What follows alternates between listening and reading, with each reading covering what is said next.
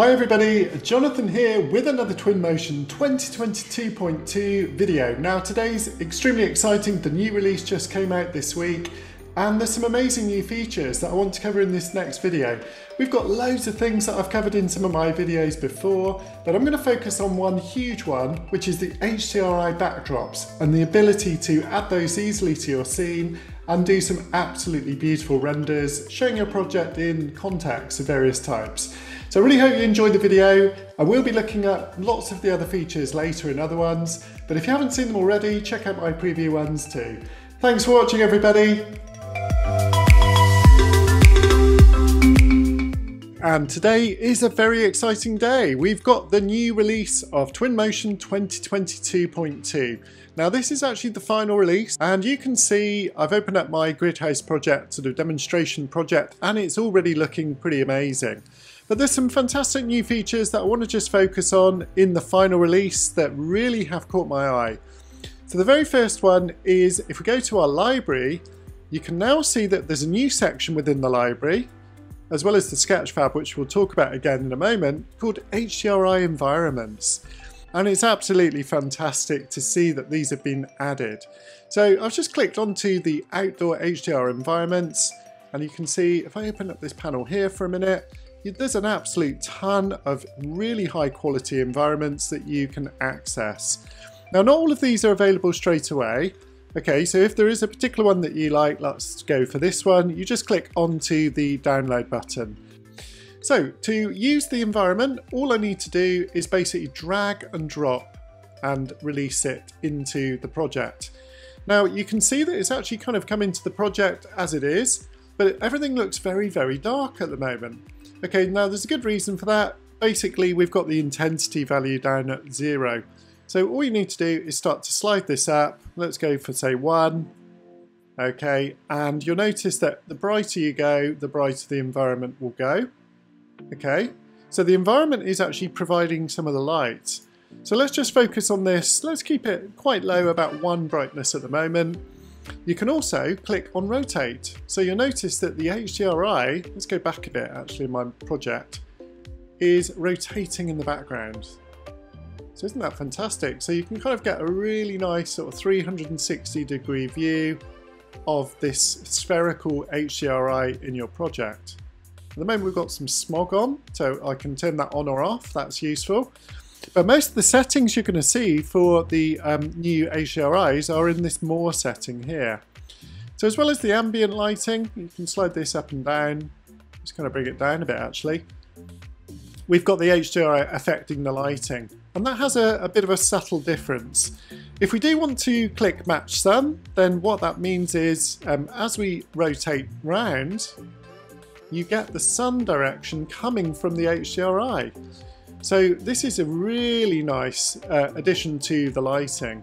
So look at that, it looks really, really, really realistic without me actually doing any path tracing or anything else, just by using the normal rendering mode. So really, really fantastic. And of course, when we're ready, if we do want to, we can click the path tracer on and just let that resolve. And wow, look at that amazing image. And it's only taken just a few seconds to render.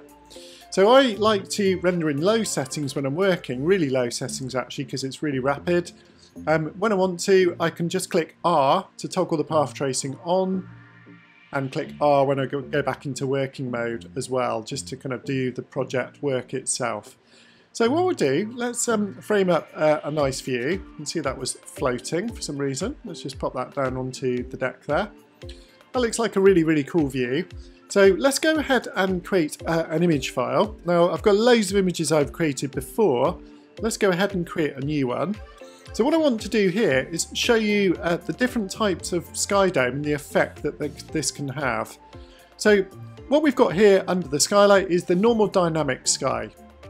So we go to location, and this is just the normal time of day, the dynamic sky, and also the weather as well. So if you go to the weather system, you can basically introduce the rain, and you can even go through to snow if you really wanted, make it snow as well. So that's what the dynamic system does. Gives you dynamic weather and lighting as well.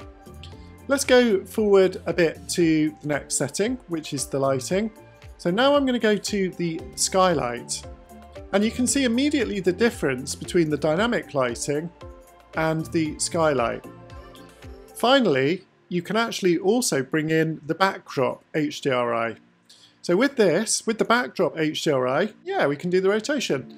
So here's the rotation. The light is coming from that wonderful background.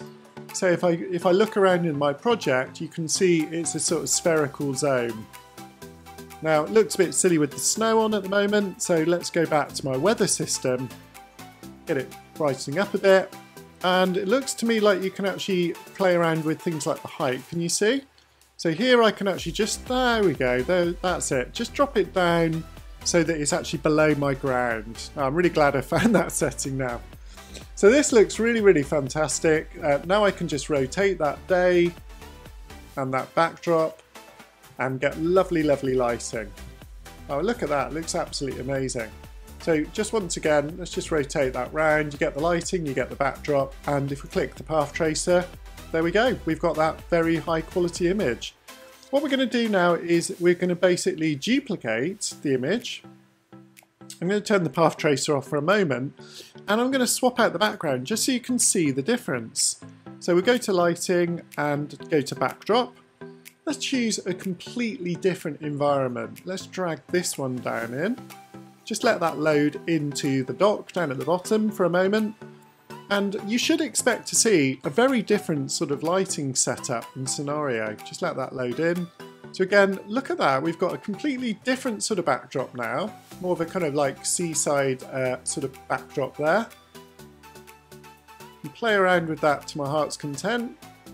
So what I do, let's get round to this bit of the project where the pool is. It's going to navigate round through here, just crash through there a bit.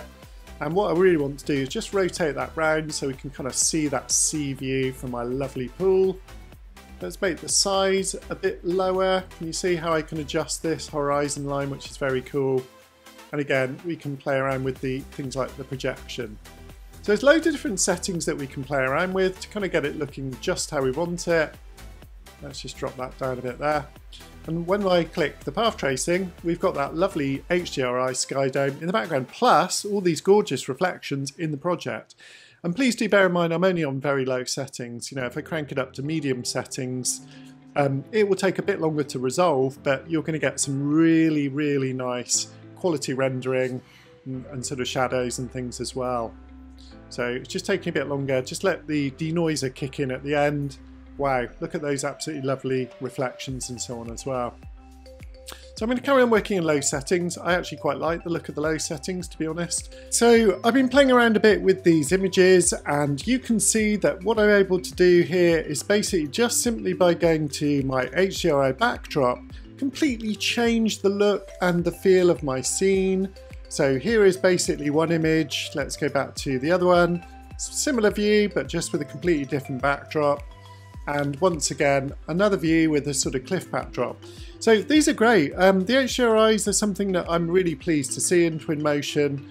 I particularly like the fact it's just so easy to rotate them around and get that sort of search for that different view and just sort of get that nice backdrop you're looking for in your project. I love the way it affects the lighting as well, although that is an option. If you don't want it to, you can turn Map Sun off, and then basically when you rotate, you won't be getting into the individual lighting, can you see? If you do then want to change the lighting itself, you go to location and do the time of day. So that's completely independent, and you can obviously swing the north offset around as well. So you can either get lighting from the HDRI or you can just do it manually with an override. So really, really nice little aspect to the new version of Twinmotion, and a very, very welcome feature. And I think this will be something that's extremely popular.